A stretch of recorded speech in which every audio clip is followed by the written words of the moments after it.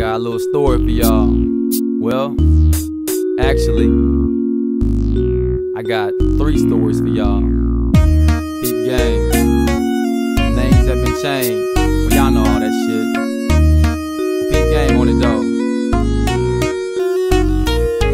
Back in 9-5, I used to know a nigga named Jay. 13 years old, fresh in the 7th grade. Used to play sports when he got 15. Quit school, start selling D. Bought a set for automatic tool, ain't never had shit. Now the little niggas living plus, too young to get a license. Still bought a Cutlass on chrome rims with the damn white wall tires. Got a little click, now the little niggas on fire. Bubbling up, doubling up, oh now we big time. Recognized by the 5-0, I mean one time. Start slipping on his grind when he turned 18. Lost a lot of money, start jacking niggas for their cream. Already been to jail and don't wanna go back. Got off the grind, now he's right back on the track. Got snitched on and the feds kicked his dough in. And you know the rest, now my boys locked in the pens. These are true stories based on facts. The names have been changed to protect these cats.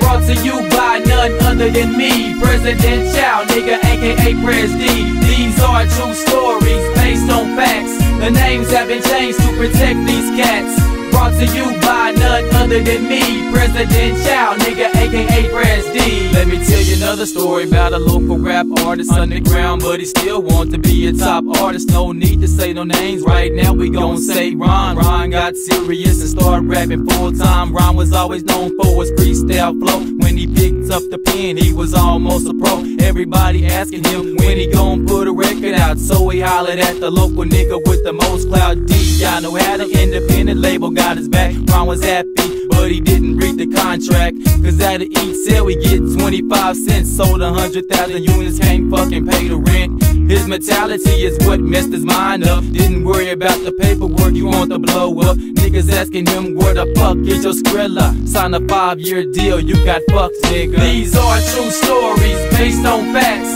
The names have been changed to protect these cats.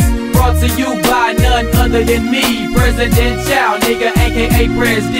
These are true stories based on facts. The names have been changed to protect these cats. Brought to you by none other than me, President Chow, nigga, aka Prez-D. Last but not least, what about Denise, who in the junior year in high school start running the streets, hitting all the club scenes, letting every nigga dig out. But if her mom find out, she might get kicked out. Used to make good grades, colleges had a resume. Later took a decline, man, in the worst way, cause she just found out that she was pregnant. Who's the father of the child? She barely have a fucking hint. But when she was asked, 3 niggas' names came up, and that college thing, man, that done been wrapped up.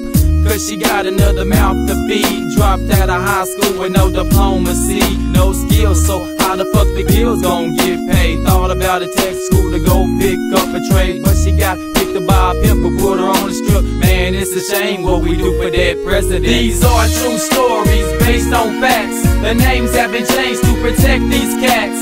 Brought to you by none other than me, President Chow, nigga, aka Prez-D. These are true stories based on facts. The names have been changed to protect these cats. Brought to you by none other than me, President Chow, nigga, aka Prez-D.